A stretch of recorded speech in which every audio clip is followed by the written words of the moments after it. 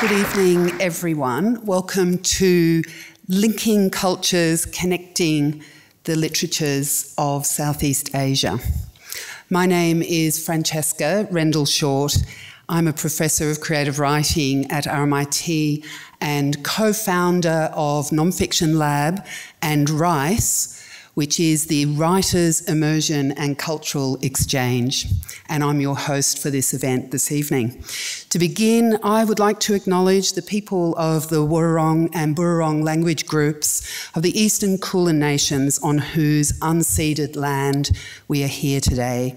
I want to acknowledge First Nations' enduring connection with land, water, community, and culture, and acknowledge their literatures and the telling of stories for tens of thousands of years. I want to acknowledge and pay my respects to ancestors and elders, past and present, and any First Nations people who are joining us today.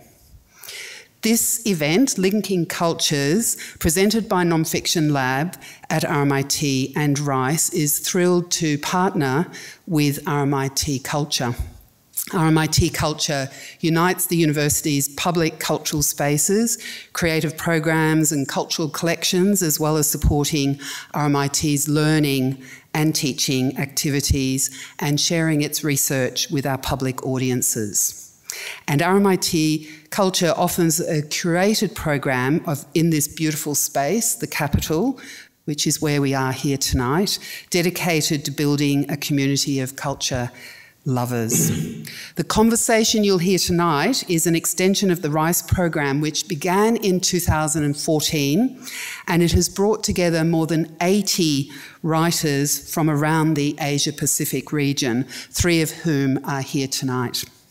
At the heart of WrICE is the proposition that there is great value in creating spaces and opportunities for writers to connect and share ideas deeply with other writers from different cultures and across generations. And as I said, all 3 panellists tonight are involved in one way or another with the WrICE program. So let me introduce them and welcome them here to the stage now. So from Jakarta in Indonesia, on the screen, we have Mikael Johani. Mikael is a poet, critic and translator based in Jakarta. His works have been published extensively internationally. His English translation of Gratiagusta's Shananya Rompas's poem, One by One the Bodies Died, won an honourable mention for the Hawker Prize for Southeast Asian Poetry. He is the author of We Are Nowhere and It's Wow. We Are Nowhere and It's Wow. And he's a WrICE alumni from this year's residency in 2022. So welcome, Mikael. Thank you. Yes. So on stage, on my right here, next to Mikael, is Alvin Pang. He's a writer, poet, and editor from Singapore, whose work has been translated into more than 20 languages. In 2022, he was a Shivitella Raniera Fellow and Dublin Literary Award Judge. His recent books include Uninterrupted Time and Detsom Ge Osavara Nam. He has a PhD from RMIT and is an adjunct professor in writing and publishing and is a WrICE alumni from the very first residency in 2014. So welcome, Alvin. Lily Rose Tope from the Philippines is a scholar who has published widely on Southeast Asian literature in English and Asian literature in translation. She is professorial lecturer and former head of English and comparative literature at the University of the Philippines. She has a PhD from the National University of Singapore and is author of in brackets, Framing Southeast Asia, Nationalism and the Post-Colonial Text in English in Singapore, Malaysia and the Philippines. Lily is a partner investigation on our WrICE ARC Discovery Grant called Connecting Asia-Pacific Literary Cultures, Grounds, Encounter and Exchange. So please welcome Lily. So how this conversation will work tonight is that Mikael, Alvin and Lily will now converse and talk together about what it means to connect and exchange culture and story in this region. And there will be time for Q&A at the end, so please get your questions ready for that. So welcome everyone, and over to you, Lily, who I believe is going to kick it off. Thank you. Good evening, everyone. I will begin the conversation with a very short introduction to Southeast Asia. When I was in Singapore, a friend sent me a Christmas card, and in the address she wrote, Singapore, China. So she thought that Singapore was in China. So I always begin with geography. Asia is divided rather strangely because we have an East Asia whose central culture is China. We have a South Asia whose central culture is India, and everything else in between is called Southeast Asia. There used to be West Asia, but it's now called the Middle East, and there has been absolutely no North Asia. So what we're looking at will be those countries in between by virtue of closeness and by virtue of history are now called Southeast Asia. Well, once upon a time, these Southeast Asian countries were composed of small kingdoms who used to trade with each other. They would go to each other's place. So, imagine it as a little neighborhood, and each one would go to each other's house to mingle, to eat, to trade. But when colonialism, the colonizers invaded Southeast Asia, all of a sudden, those houses closed its windows and forgot that they had neighbors. And depending on how long the colonialism was in each country, then that's also how long that these windows were closed. The Philippines and Indonesia were colonized the longest, 300 years or more. The rest of Southeast Asia by the British, perhaps by a century. And after the Second World War, these countries became independent, and they started opening their windows and rediscovered that they had neighbors. But they do not know their neighbors anymore. And slowly, these countries reconnected, first by politics and diplomacy, then by trade and security. However, our concern now is that the cultural connections have not been as fast as we would like it to be. So we are here today to discuss why this is so and what can be done to facilitate or to hasten the connections among the countries of Southeast Asia. Okay, so this is where I take over. Now, I want to add to what Lily said by saying that Southeast Asia did not just trade and interact with one another. Before the 16th century, Southeast Asia was in some ways the pioneer of what we now call globalization. The ancient Romans knew about this, about us. Ptolemy had maps featuring Southeast Asia. China, India, the great civilizations of the past knew about us. Why was that? Because we were the Spice Islands. We were the source of many of the goods. There was a healthy trade back and forth between what we now call Europe and what we now call Southeast Asia.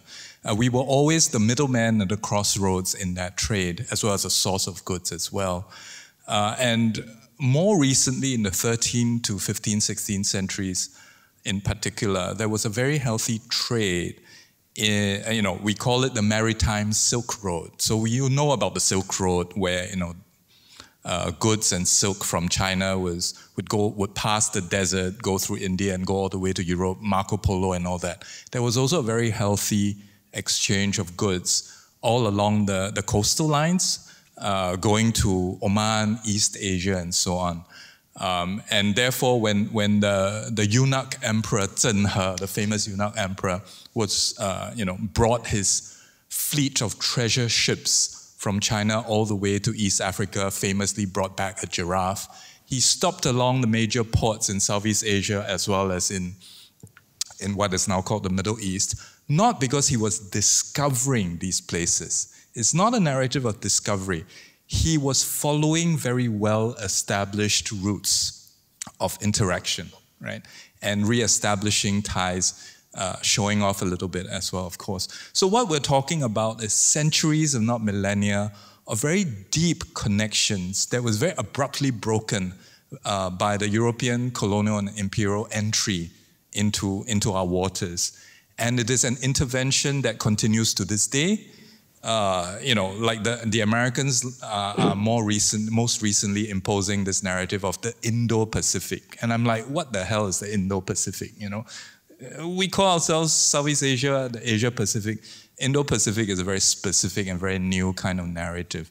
So I think Southeast Asia has had a long history of exchange and interaction. It's a very syncretic region, taking its influences from different parts of the world. And you see this in the cuisine, in the fabrics, and I might argue the literatures as well. But it's also a region of great amnesia. We have, as Lily pointed out, forgotten that we once had this great connectivity. It's almost like our network protocols have changed, right? And we no longer know how to talk to one another. But I think there is great value in reconnecting. And I think with the internet, with events like this, with opportunities like WrICE, we're learning slowly what it means to reconnect in the 21st century. And I want to add something perhaps provocative is I see Australia as in some ways part of Southeast Asia as well and part of the conversation. And I also want to think about the ways in which this community over here, adding its 20 to 25 million or so voices to the broader conversation that is Southeast Asia. Mikael, do you want to add your context as well? I think I agree with you about the sort of long history of cultural exchanges between Southeast Asian countries, and I think it resulted in a sort of extensive, I think some people call it cosmopolitan intimacies between us, and it actually continued even after colonization, I think this book called Cities in Motion, I read about how gramophones are traded, from somehow the RCA Victor record company sells a lot of records in Rangoon, and it made the records made their way to Singapore and then Jakarta really fast, so we get all these jazz records in the 30s, sometimes sooner than countries in Europe, and I think the Cold War and decolonization sort of also put a stop to that, in the context of Indonesia, we had the Asia-Africa Conference in Bandung in 1995, and after that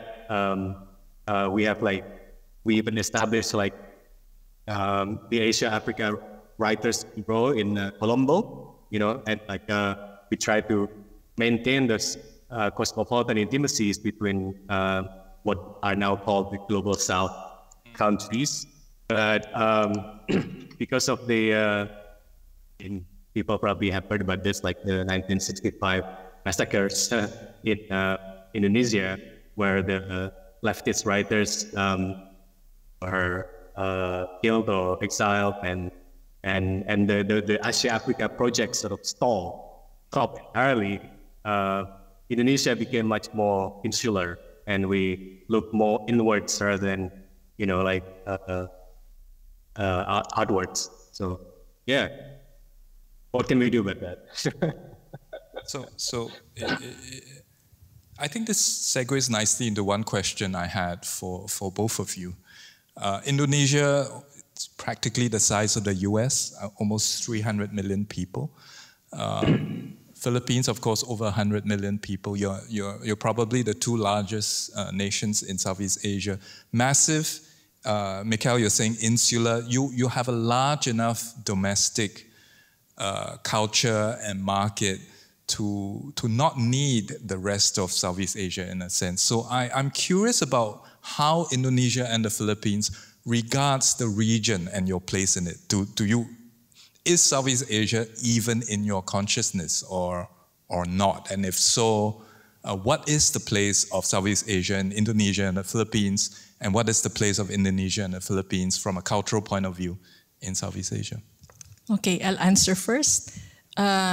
Honestly, frankly, Southeast Asia is not very much in the imagination of the Philippines. The Philippine culture and especially Philippine education is geared towards America. So our school system, our educational system is patterned after that of the United States. And so the curriculum does not offer much in terms of Southeast Asian literature. But I think a decade ago, we tried to change this and introduce courses that include Southeast Asian literature. And I see in my students' eyes that they are looking at this text for the first time. They are discovering that they have a lot in common with their neighbors.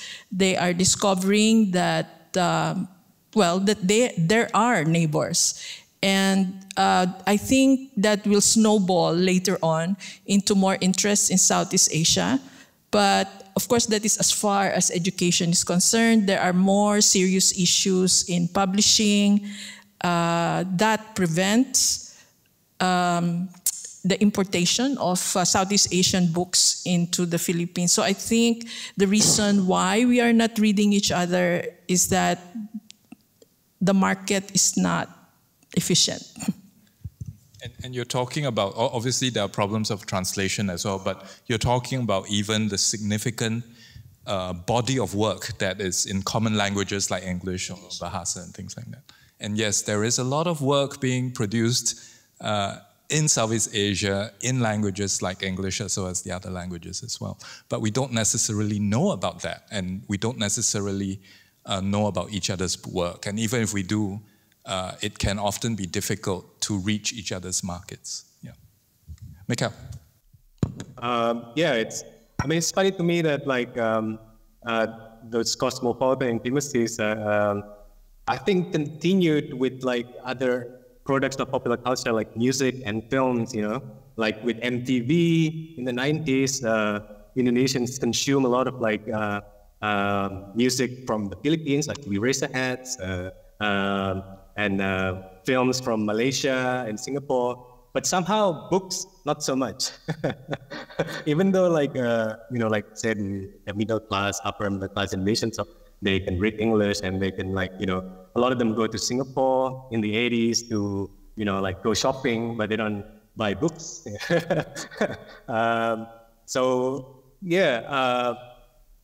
If you talk about literature. Say in my experience, I don't think much about Southeast Asian literature until very recently. It was almost like by accident. I met these two Malaysian guys who were sort of invited to the to a festival, a literary festival in Jakarta, but they were invited to the wrong thing, and I got really confused. So I thought oh, what are you guys doing here? And so we hang out in Jakarta, and then I realized that hang on, I don't know anything about Malaysian literature, but they know so much about us, about Indonesia. Even our poets, like Khairil Anwar, there's taught in Malaysian primary and high school, and I think he's taught in Singapore as well. I had no idea. But if you asked me back then in 2015, one single contemporary Malaysian poet, I had no idea.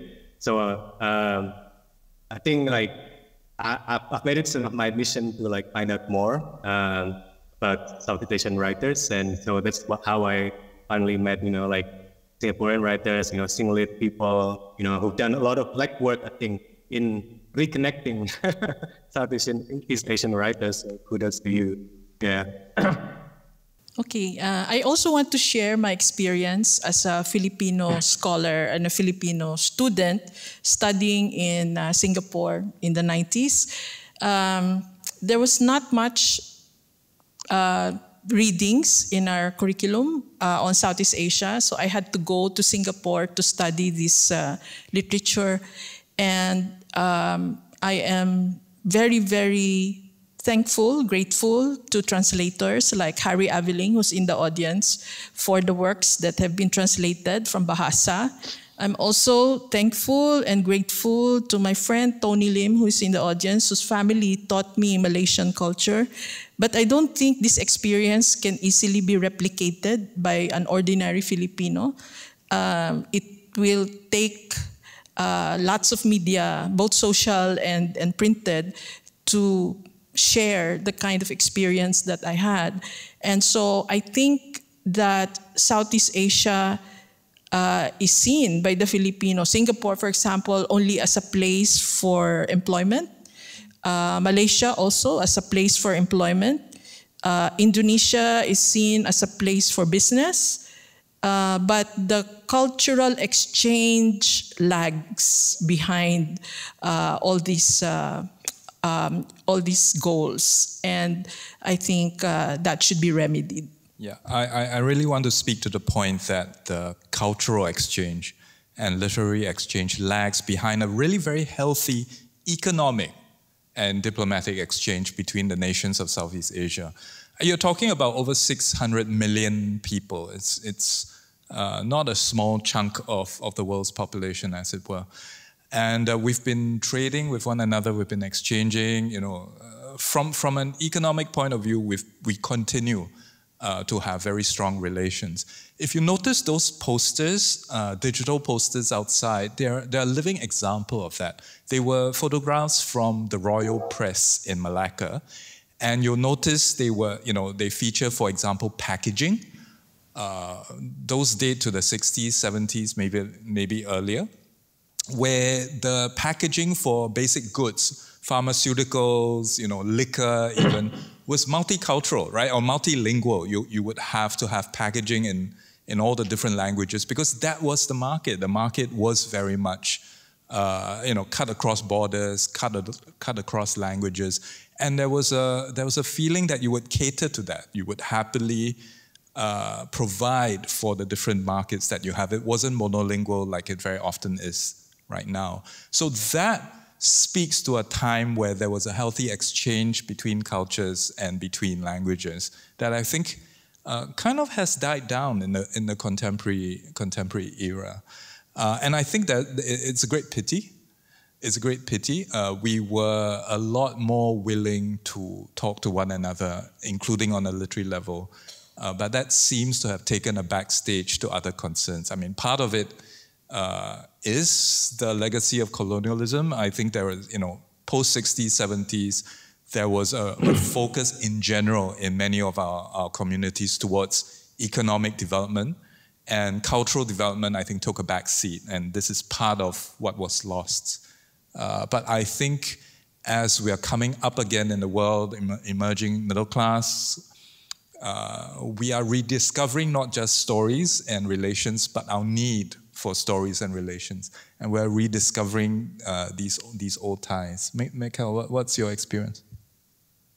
Yeah, I mean, even this event is kind of funny to me because the three of us, Southeast Asians, reconnecting, my disembodied voice reconnecting with you guys in Australia, and with the other 650 million Southeast Asians probably not even watching us doing the legwork. But things like this happens all the time, and I think I have a question, for both of you actually. Before we get started on the reconnecting, what do you guys think? What would be the best reason for us to actually reconnect? Why do we have to do it? What for? Do we have to, for the future? Okay, from my point of view, the reconnection is necessary First, from the point of view of knowledge, we have to know each other. After all, we are neighbors. Much of the contentions that we experience come from our lack of knowledge of each other. So I'll give you a good example. In 1995, a Filipina maid was hanged in Singapore. This is Flor Contemplacion. And in Singapore, this was an ordinary thing. It merited only a very small portion in the newspaper. In the Philippines, the whole country was in uproar because the maids, the domestic helpers, they are considered as heroes by the country.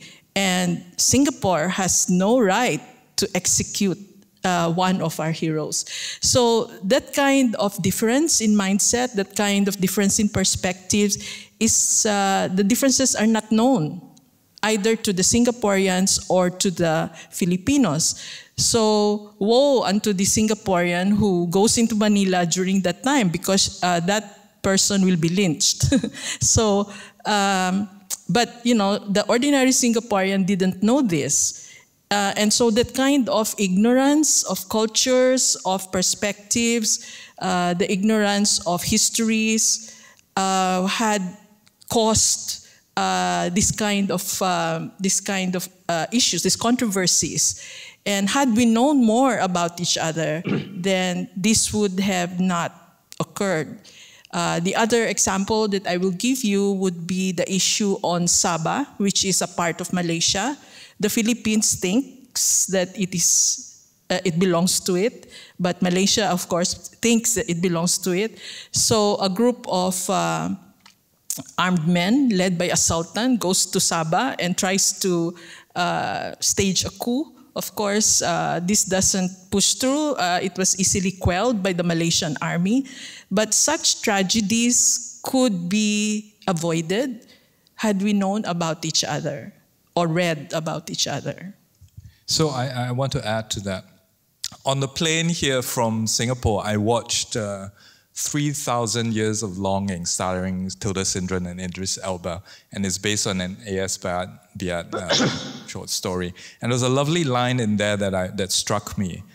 And the line was, we ought to understand those who have a hold over our lives. We ought to understand those who have a hold over us and our lives. And I think that's the best reason, I think, for reconnecting with Southeast Asia. Like it or not, we are relatives. We are neighbors. We are an extended family. Our histories are intertwined. Our cultures are intertwined. The languages we speak, the food we eat, whether we remember or not, are intertwined. And unless we understand these connections deeply, others will manipulate us to their own ends, and we would forget the basis of where we come from and who we are. Two good examples, right? One is, you know, just like you have your Flor Contemplacion thing, in this, I think it was the 60s, two Indonesian paramilitary figures bombed a building in Singapore. Today we might call them terrorists. It was a political act from back in the day. And they were hanged, they were caught and hanged in Singapore as terrorists. In Indonesia, I believe there are monuments to them. They're considered national heroes. Very recently, two warships in the Indonesian Navy were named after them, right? We don't talk about it. We just let it be, and there are reasons for that. But we ought to understand why that is a thing. Another example, which is more literary, a few years ago in 2013, I flew over to Singapore. I invited and flew over a group of Burmese poets and writers to Singapore to do a reading and so on. We had a packed audience, hundreds of people showed up, and we realized there was a deep interest in a community that's part of Southeast Asia, but because of their politics and the military regime had been cut off from us. And I remember being very moved when the writers, one of the Burmese writers said, you know, we've waited for this reading for 50 years, right? And here's the thing, it turns out that some of the writers among them had been working in Singapore for decades, right? including in the Singapore government, in various fields, in IT and so on. We had no idea we had some of the leading lights of contemporary Burmese poets working and living in Singapore. Again, you know, we focus on the economic side of things. There are already relations, and on the cultural and literary side, you know, we fall behind and we forget we had these relations. Similar experience when Crip and Jimmy and so on came to Singapore, and they realized some of their books which are out of print back home in Manila are actually in our National Library. Mikael, what about you? What do you think is a good reason to reconnect? Funnily enough, you know, like I drive my daughter to school every day, passing the road that's named after the two Indonesian terrorists/heroes. I think like the best. I think one of the best reasons, like one of the best reasons that I think we should connect with each other is I think that's sort of like a part of the bigger sort of struggle against the English-dominated international book market. You know, my dream is, even though I love English, I write in English. You know, but my dream is to get to know each other's literature, especially the ones that are not in English, and bypass English. You know, like I'd like to be able to, like, you know, read the Filipino novel in Indonesian translation rather than through English first, you know, reading it in English and then, like, you know, imagining how would this sound in Tagalog. And yeah, I think there would be, you know, like right now, say Penguin Southeast Asia has based itself in Singapore, but, you know, is it doing much for Southeast Asian literature, or is it just mining, you know, Southeast Asian literature to be published and sold in the US and Australia, say? Yeah, like I think it already happens as well. Like, say between Malaysia and Indonesia, I know that like some Indonesian poets are published in Malaysia because our language is sort of kind of the same, you know, and Malaysian poetry scene, like the readers there, they read Indonesian poetry, they like Indonesian poetry, they even write in an Indonesian style, which is weird to me, but you know, good for us.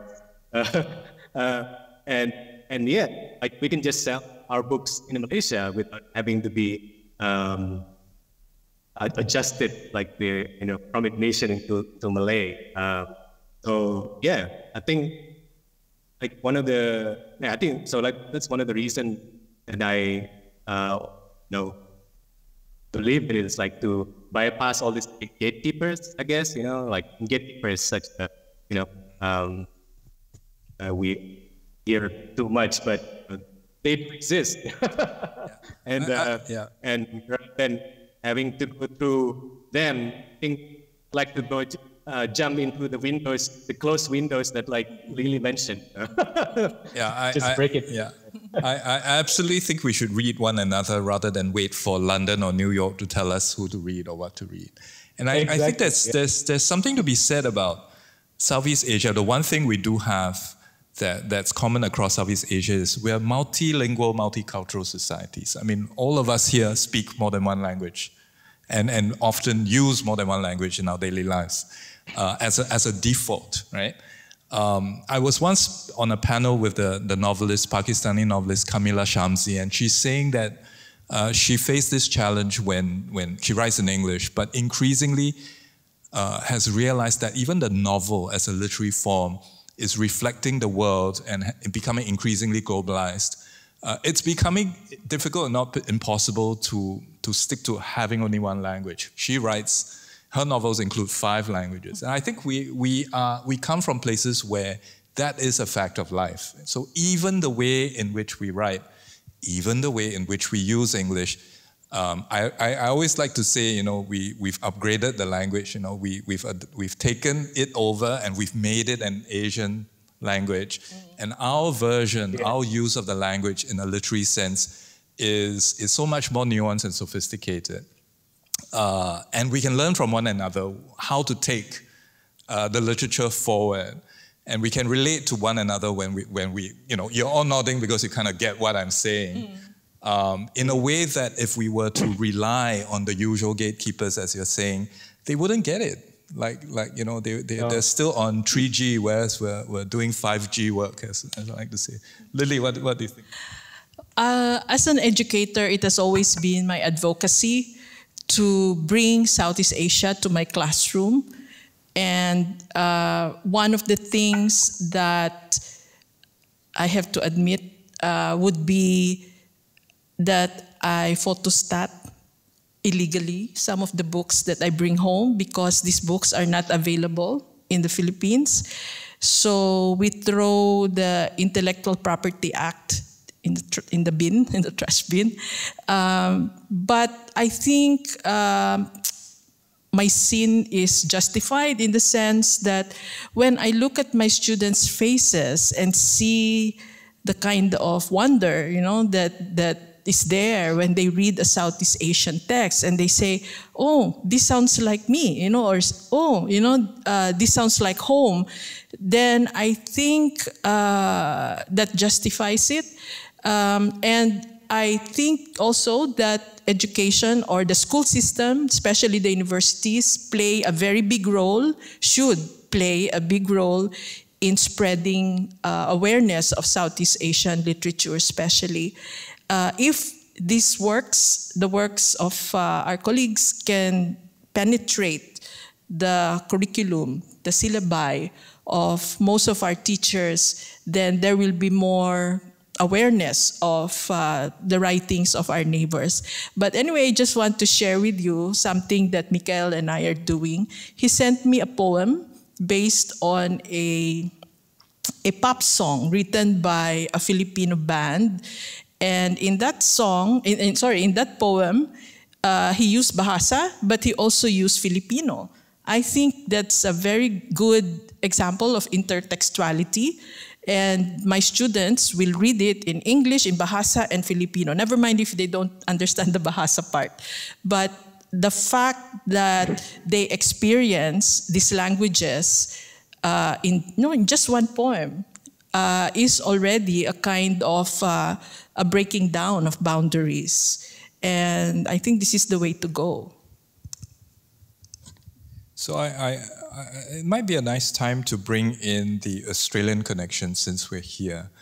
And of course, it's multiple layers, right? First of all, there are the forgotten connections between the peoples of what is now called continental Asia and the long-standing ties you have with Southeast Asia, Torres Straits and the Flores Islands and Indonesia there, that are just waiting to be rediscovered and re-strengthened. And I believe WrICE is doing something very soon to bring together writers from these different communities to talk about their work and so on. But more to the point, it is through WrICE that we encountered and met one another.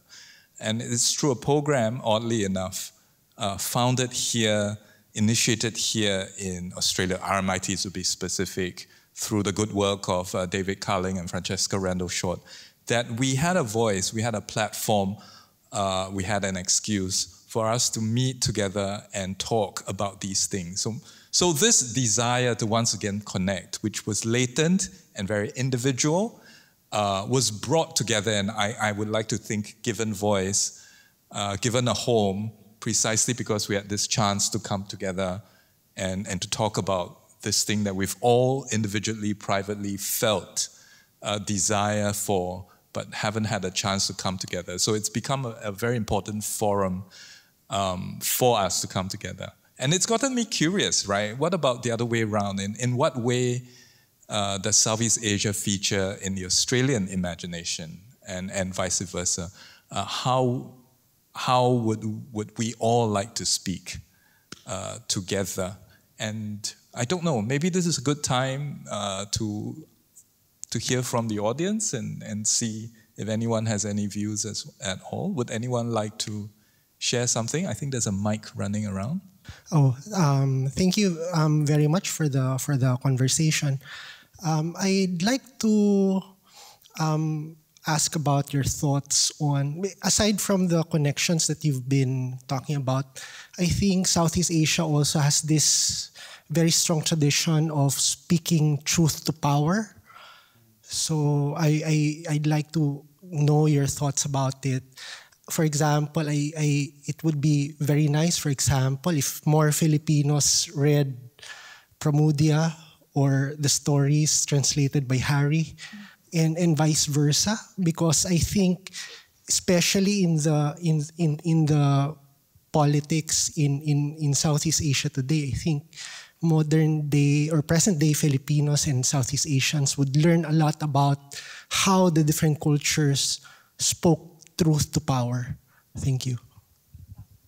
Truth to power, speaking. Okay, I agree with you absolutely. I think if many more Filipinos were to read works from Southeast Asia, and as I said earlier, I am indebted to Harry Aveling for my knowledge of the works in Bahasa, then we would be more, it would be easier to connect. It would be easier to understand each other, especially in terms of the concept of power. Is that what you were referring to? Yes. Because Indonesia, for example, would have a different idea of what power is. In the Philippines, it's both traditional and Western. And if we can kind of, see through each other, then it will be a good diplomatic tool for us to gain regional cooperation or regional peace. Mikael, do you? I think one thing that's very important to remember is that, like, before these books like Pramudia's Uru Quartets were being translated, a lot of people have been speaking truth to power in Indonesia, say in my own country. So, like, don't wait until, like Alvin said, don't wait until all these books that speak truth to power get translated into English to read it, if we could. Which is kind of ironic because I actually read Pramudia for the first time in English because I went to school in Australia when I was young, and my uncle Max Lane actually translated Pramudia. So he was married to my auntie. So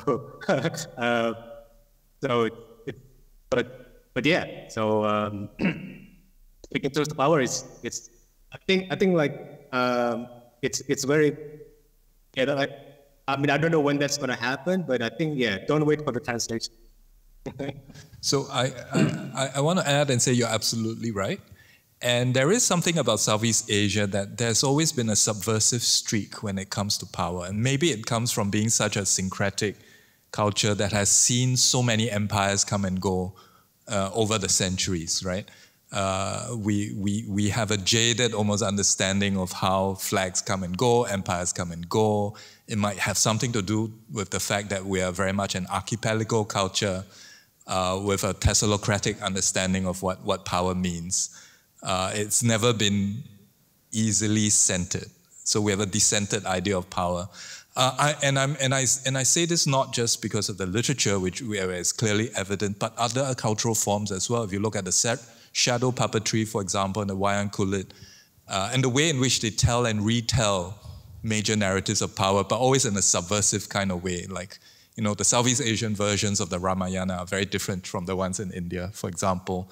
The way in which even, for example, East Asian and Chinese folk tales have been given a kind of twist, a very often subversive twist, very often sort of adopted as satire, political satire including. I think there are so many ways in which we've forgotten that we've built in these things into the way in which we interact, partly as a coping strategy, partly as a cultural strategy and creative strategy.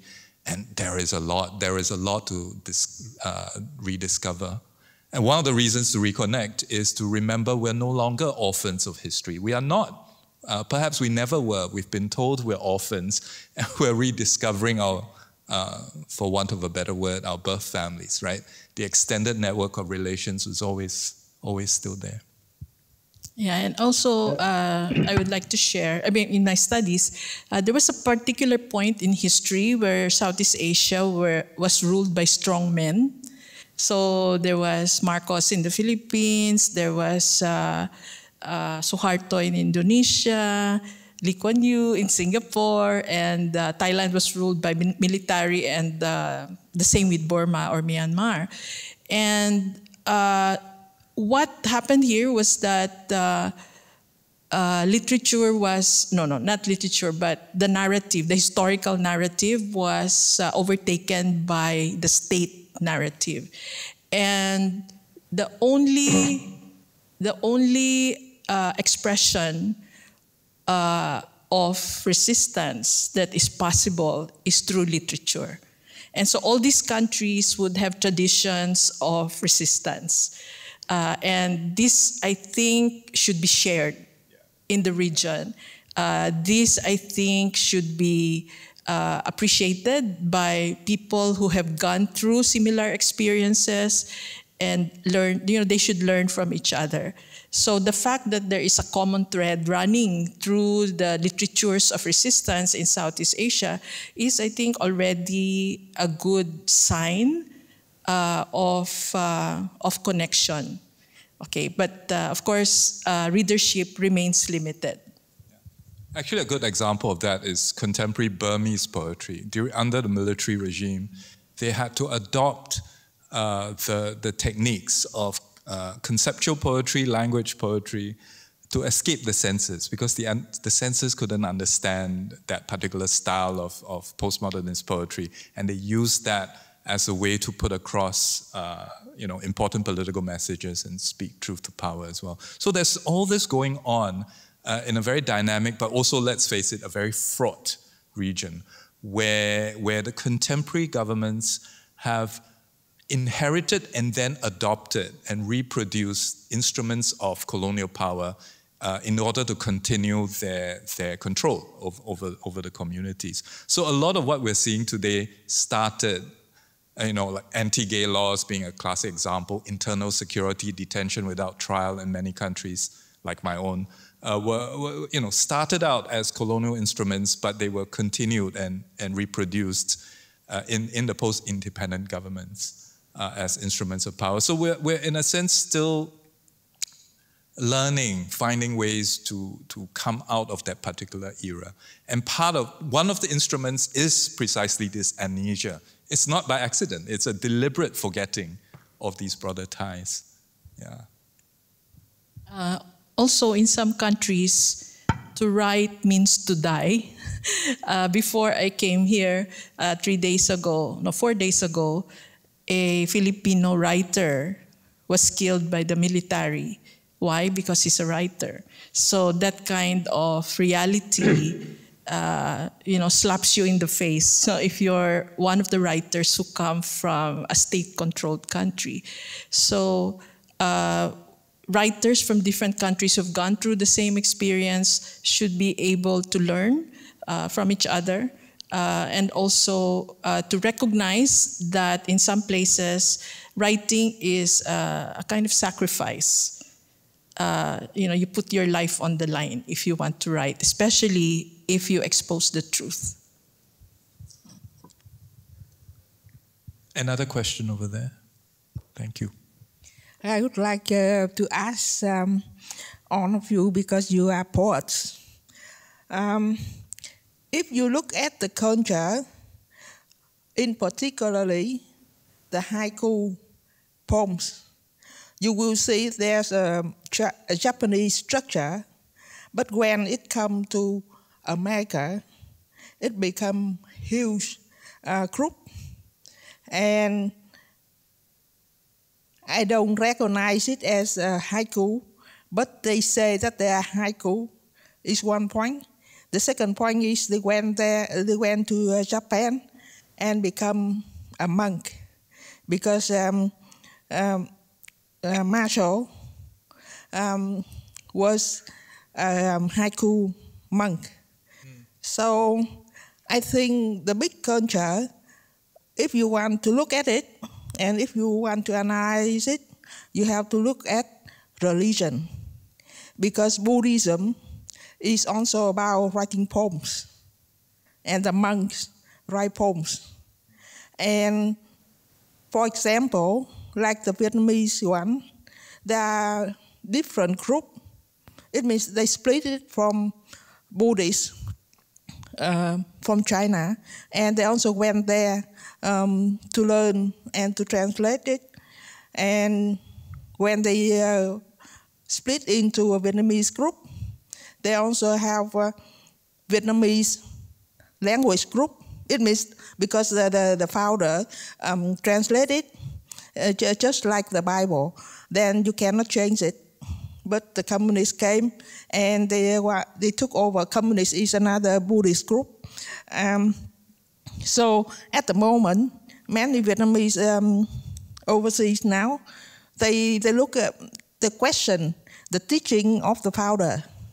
It means that the old Vietnamese here, they say that you cannot change it because this is the word of the founder. And the other one said that, but we don't understand, all our children will not understand. So I think linking culture, you have to look at it, and especially not many books write about Buddhism culture, because it changed from India to China, and China dominated Vietnamese for 1,000 of years. At the moment, the communists also went there to learn about Buddhism and become a monk. And they went overseas. It means that still poems. Thank you for that. Your comments put me in mind of the time when I visited the Buddhist library in Singapore, and I was very, very moved to realize that there's an entire section in the Buddhist library in Singapore dedicated to poetry. And there's a great tradition of poetry and poetic writing in Buddhism that at least in one small library in Singapore, there is a record of the range.